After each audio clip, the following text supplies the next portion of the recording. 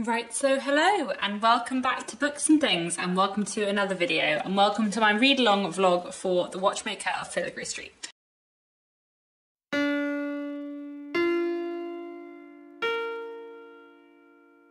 So it is the 14th of February and I have just started rereading The Watchmaker of Filigree Street. I have read 2 chapters of it today. I'm listening to it on audiobook and I'm loving it so much. I had forgotten how much I love this book. I mean, I knew that I loved it very, very much, but I had kind of like just forgotten all the little details. And listening to it on audiobook is such a joy as well. I always like rereading things on audiobook. Like I'd forgotten that like the very opening of the book is like Thaniel making tea, which I just really, really enjoyed. I really like Thaniel as a character. All the stuff about like music and colour I really like as well. Those kind of little details which hadn't stuck in my head so much. I'd forgotten as well that like actually I feel like it's quite a few chapters before we meet Kate Mori and I just can't wait to meet him again. So I'm just thoroughly, thoroughly enjoying rereading The Watchmaker of Filigree Street so far, and I will check in again soon. So I've just finished chapter 5 of The Watchmaker of Filigree Street, which I am loving so much again. It's so nice to reread this one and spot all the like little things I didn't notice the first time. I should say, if I haven't said already, this video is going to be full of spoilers because I want to talk about all of the spoilery things to do with this book. So if you haven't read this yet, please don't be watching this video. Anyway. I'm up to chapter 5, as I said, so we've met Kate Mori now, which is wonderful. I love him so much as a character, so it's really nice to meet him again. And there's so many like little things hinting at all of the secrets, which I didn't notice. Like, I actually feel like now, knowing about Thaniel and Mori's relationship later, like actually I can see lots of chemistry between them like right away. There's the bit where like Thaniel is like dressing in his kitchen and like watching him while he's turned away. And then there's that bit in the tea shop where Thaniel thinks that Mori looks as though he's listening to multiple conversations at once, even though hardly anyone's speaking, and of course he is, because he's like seeing all the futures. And I also really like the bit like just after the explosion when Thaniel thinks that he can like just imagine what would happen if he had stayed in the pub and how he would have died, because of course that is like the possible future that Mori has saved him from, and he can kind of see it too. And I just love it, the way that this book looks at memory. And the way it looks at loneliness, like I really love the little moment where Mori like admits to being lonely and Thaniel like wants to say he's lonely too but can't bring himself to. It's so lovely. I love it so much. It's so good. And I love Katsu. I'd forgotten like how fun Katsu is. It was really nice as well to read the Grace chapter because, as I think I said in my video, I feel like the Thaniel and Mori plotline has stayed much more in my head than Grace's story. But Grace is a really interesting character, especially because I don't like her that much, but I also sort of think she's a wonderful character, even when I find her like a little bit frustrating. But I also find her really interesting, and like I really liked the scene where she's in the library and she's kind of snuck in. I'd forgotten about that.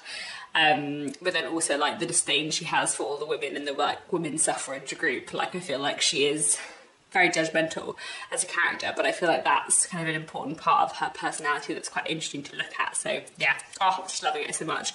Looking forward to reading on, and I will check in again soon.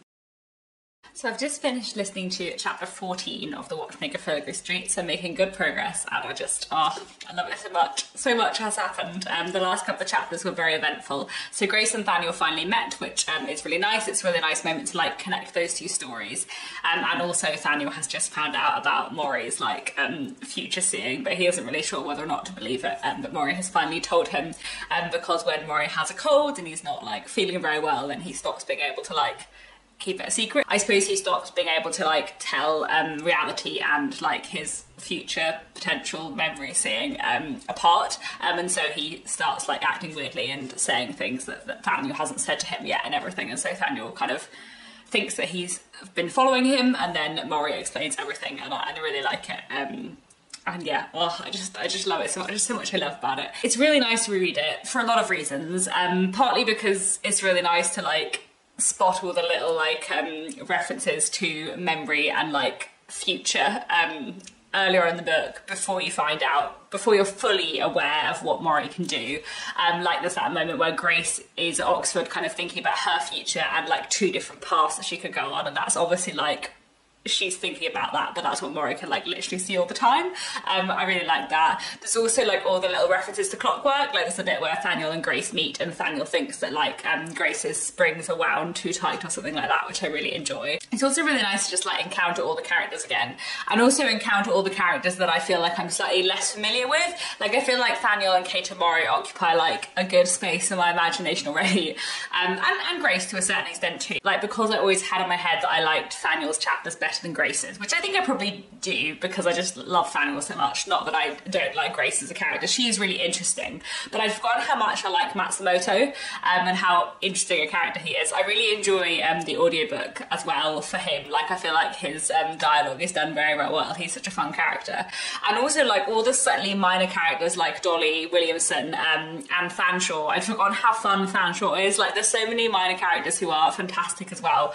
And I'm just absolutely loving rereading it. It's also really nice to read it like as a love story between Nathaniel and Kate and Maury, like knowing what happens later on in the book, which obviously I didn't know when I was first reading it, and I didn't like pick up on like the little signs and the little like intricacies of their relationship. Like the very fact that Kate and Maury is like in London living this life for Nathaniel, like on the possibility that he might meet and fall in love with Nathaniel, I just really love it. It's so good, it's so good. I also really enjoy all like the civil service stuff. I don't know why, but I find the Victorian civil service fascinating. Like I just find it really, really interesting. So it's really fun in this too. Which is basically all to say that I'm loving rereading it very, very much, and I cannot wait to read on and get to stuff later on. It's also been really nice to see on the Goodreads group how many people are enjoying it as well. I feel like a lot of people are really, really enjoying it too, and really finding it fun. Because that's the thing I really love about Natasha Pulley. It's not just that her books are brilliant and powerful and emotional, they're also just excellent fun. They're really, really entertaining, really, really enjoyable, and just an utter delight to read. So yeah, right, I'll check in again soon. So I've just finished reading chapter 18, another wonderful chapter with so many like little fun things, and the last two chapters have just been great. Lots of drama happening. So I really enjoy the little cameo of Gilbert and Sullivan. It's so fun, and I really like all the little touching small things between Nathaniel and Maury. Like I really like the fact that Maury like weeks ago like rigged the piano so that a key was bad in order to make Nathaniel meet Gilbert and Sullivan. I forgot which one it is he meets, in order to like set the whole thing up so that he can play the piano again. I just think that's like such a nice little thing, and I like the moment where like Nathaniel kind of realises that Maury's done that, and that like that's kind of a gesture of kindness from him. I just really like that. I also like the bit at the end of chapter 18 where Nathaniel is looking at Maury's hand where he's been injured, and he takes his hand and then Maury like pulls it away again, and Nathaniel's about to ask, and then he sees that Maury knows he's about to ask and doesn't want him to ask, and it's because obviously Maury is like in love with Nathaniel, and Nathaniel doesn't realise it. It's so great. I love it very, very much, and I just think there are so many like little moments like that which I don't think I really picked up on the first time I read it, so it's really nice to like reread it and notice those things. I also enjoy the like friendship between Grace and Nathaniel, and the complications of like Grace trying to work out whether or not Maury is a real clairvoyant, and then also the kind of like deal arrangement that her and Nathaniel make for her future so that she can be a scientist and have a house if she marries Nathaniel. And it's just, yeah, it's so interesting, it's so fun, like all the little elements of it. I really like the way it looks, so kind of like music and science and clockwork and all the different themes that it explores are just so great. So I'm very, very much enjoying reading it, as you can tell, and looking forward to reading on and getting closer to the end.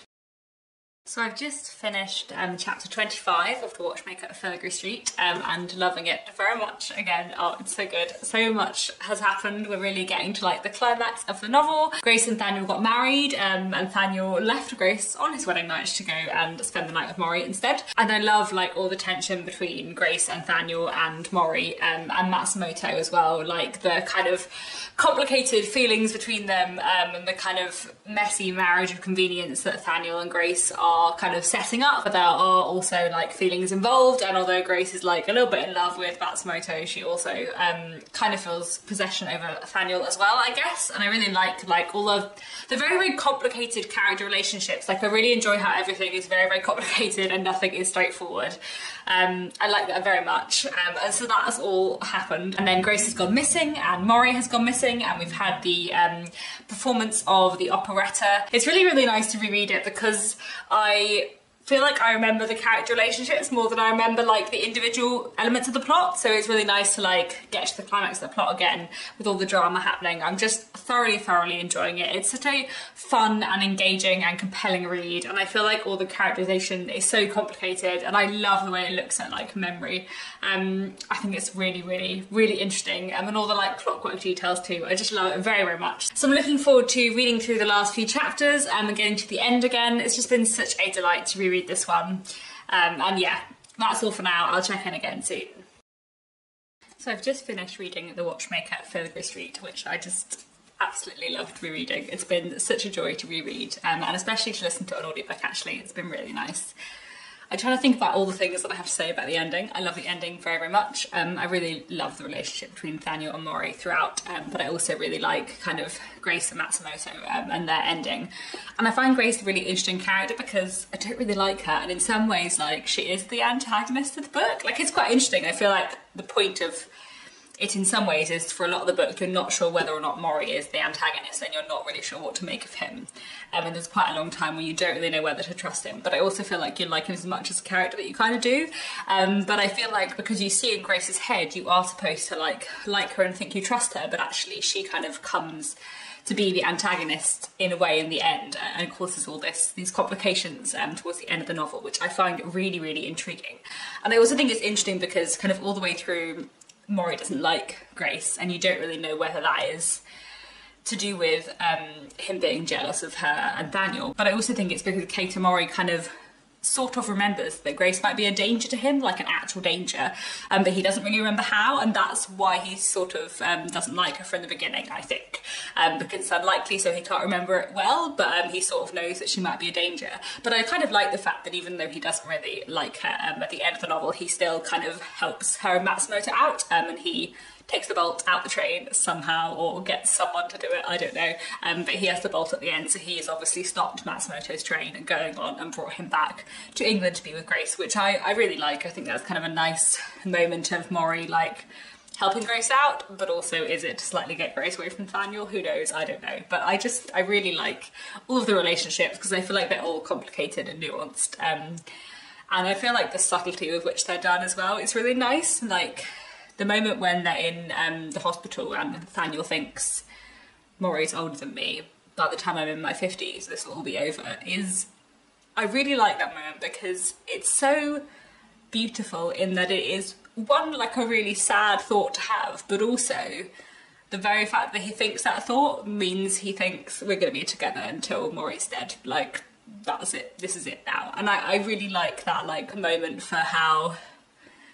Natasha Pulley is kind of telling you that sentiment through something sad. I don't know, I just think it's really good. I just love it very, very much. It's been interesting reading this, and I feel like, I don't know, I feel like rereading this I had less of the feeling that I usually have when I reread a favourite contemporary novel, and much more the feeling I have when I like reread a Jane Austen or a Charles Dickens, which I think is partly because I listen to an audiobook and I often reread classics on audiobook, but I think it's also because I've read the sequel to this book and I've read like a short story set in this world, and so I know these characters really well, so I didn't just feel like intrigued and you know, curious to reread it and see what I thought. I also just felt like so like warm and delighted to be back with these characters because I love them so much, and I just felt like, I don't know, warm is the best word, like the rereading this just made me feel so happy and so like, I don't know, comforted. It felt like a real comfort read in the same way that going back to it like Pride and Prejudice does, which is really lovely. And it's really nice to have the audiobook. The audiobook's really good, so I'm looking forward to like just listening to it again in the future now I know that I have it. And yeah, it's just been such a joy to reread, and it's been really nice to see people enjoying it as well on the Goodreads group, and then also kind of predicting what they think is going to happen and what they think the relationship between Nathaniel and Mori is. I found that really interesting to see. Especially because, as I said, when I originally read it, I read it in like one day, so I didn't like stop and think about what was going to happen. I just like flew through it. It's just been quite nice to see like what people are thinking as they read, and it's just been, yeah, such a fun one to read. One thing I wanted to say while I'm here, because assuming if you're watching it, you've read this book, I would like to do a read along also of the sequel to this book, which is The Lost Future of Pepper Harrow. This one here, The Lost Future of Pepper Harrow. I'd like to do a read along of this too. To be honest, I would like to do a read along of all Natasha Bully's books, so this one and also The Bedlam Stacks and The Kingdoms. But I feel like I will do this first because it is a direct sequel to The Watchmaker of Filigree Street. So would people like to read this quite soon? Like people who've taken part in The Watchmaker read along, would you like to read The Lost Future of Pepper Harrow like in the next few months or next year? How soon would people like to read the sequel? Because I would gladly do a read along of this, but I could do it this time next year, or I could do it in, I don't know, a couple of months. I'll put the poll on the Goodreads groups as well to see what people think, but yeah, I really want to reread this too, probably also on audiobook, because it'll just be really nice to read it, like, yeah, after having reread Watchmaker, because I love them both very much, and I love these characters so much, and it's so lovely to just like spend more time with them. Yeah, it's been such a joy to reread this one. I hope you've all enjoyed it too. Please do let me know your thoughts down in the comments. What do you make of all the characters? What do you make of the world? How did you enjoy all the clockwork and memory? Like, there's so many interesting things happening in The Watchmaker of Filigree Street, and I just love it very, very much. So that's it for now. Thank you so much for watching, and I'll be back very soon with another bookish video.